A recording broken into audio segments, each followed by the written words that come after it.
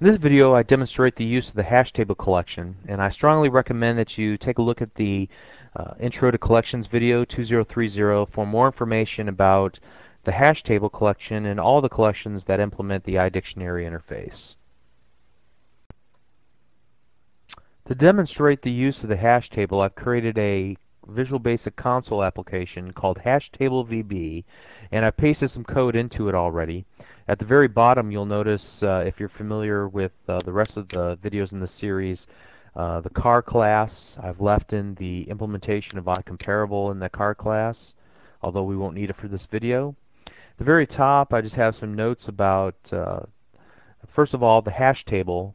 And remember from our introductory video on collections that the hash table is really the powerhouse. It has the best internal implementation of the iDictionary for large groups of items within your collection. So if you have more than 10, you definitely want to use the hash table.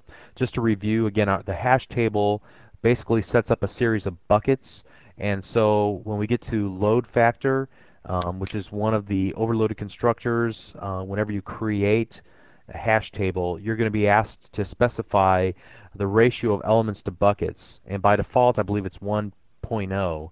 You can change this in order to optimize the use of the buckets, make the buckets smaller. But I'll warn you that even though you have this kind of control, that .NET manages this internally, and so unless you get into a situation where you need to tweak some performance out of your hash table and you're going to do some very calculated measurements, I would recommend not touching that. But at any rate, let's take a look at some of the constructors for the hash table. They all pretty much, there's 10 different versions of it, and they range from just the new to passing in the capacity. And the capacity is the maximum number of elements that you should allow. You can also add in the fill factor that we just talked about a moment ago.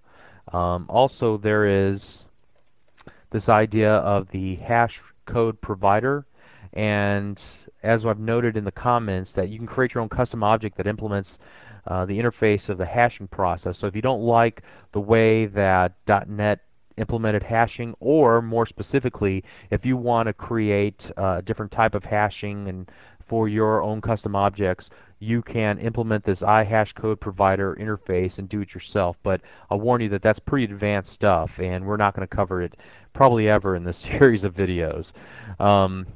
Then finally, there's another that you can't see because it's off to the right-hand side of the screen, an interface that you can pass in an instance of the iComparer, and basically this is gives you the ability to implement your own object that knows how to evaluate two different types of objects or sealed objects, and we'll talk about that in a future video.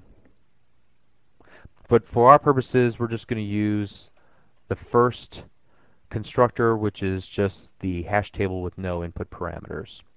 What I've done in the rest of this is very simple. Just created 5 car objects and added them to our cars collection. I will add this little note underneath of it that let me add one more thing, that let's go ahead and just loop through them and show each of the keys. Of course, we've already talked about the key collection in the previous video. And what I do want you to note, though, is I've added this little section, this little comment, is that we're going to take a look at the results. So I'm going to put a breakpoint here and hit F5. Let's go ahead and take a look at our console window.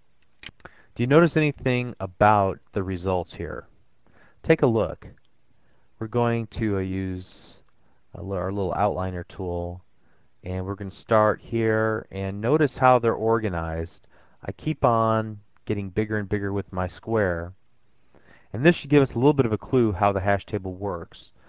We noted in the intro video how they basically, for string objects, take all the values together and maybe they're ASCII equivalents and add them together, and it gives you a number. That number gets placed in a bucket so that when you go to look for the Grand Voyager key, it knows what bucket generally to look in, because everything that when you add up Grand Voyager, all the values, it can jump all the other buckets that it knows don't add up to Grand Voyager. Now this hash seems to work for, or that theory about the hash seems to work for um, this simple case of using strings as the keys. It may not always be true, especially when you're using your own custom implementation of the hash evaluator. So let's go ahead and get back to our IDE and just stop this. And I'll paste in some more code that should look very familiar. If you went through the previous video on the list collection, or list dictionary rather, I'm sorry. So let's go ahead and save that and run it again. Take a look at the values that come up. Whoops. Here we go. In this first case, we simply loop through all the values that are inside of our hash table. Here we access a specific element of our hash table using its key and return its properties and print them out. But the hash table does have some additional functionality that we didn't see in the list dictionary. So let's take a look at that for a moment. Go ahead and paste in some more code here. The first one is the use of the contains key. We can pass in a key name and it'll tell us true or false. As you can see here, I just used the true string of the contains key method, and I could just have returned toString just as easily, but true string allows us to return the string value of true or false. So it allows us to take a look for a specific key, geo, and does it exist. It works exactly the same as the contain statement, so we pass in geo to that. We should see the exact same values. And then I use the contains value method of the hash table and pass in an instance of one of our car objects, and we see if that one exists within our collection. Let's go ahead and save it and build it. And then I'm going to bring up this window and run it. And notice that we get the contains the geoprism, true, contains the geoprism, still does, true. Those are the two different ways of doing it exactly the same.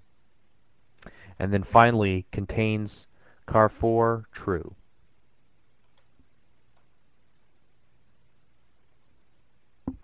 And then finally, I have here two methods that I don't want to get into right now, but they speak to the ability to serialize your hash table in a format that's specific to your objects that are stored within the hash table, and use the getObjectData and the onToSerialization event in order to accomplish that. And that'll come up in a new video called Serializing a Hash Table in the future. So I hope this video was beneficial, that it helped you see a little bit of the differences between the list dictionary and the hash table, and why you'd want to use each one of them. Thank you.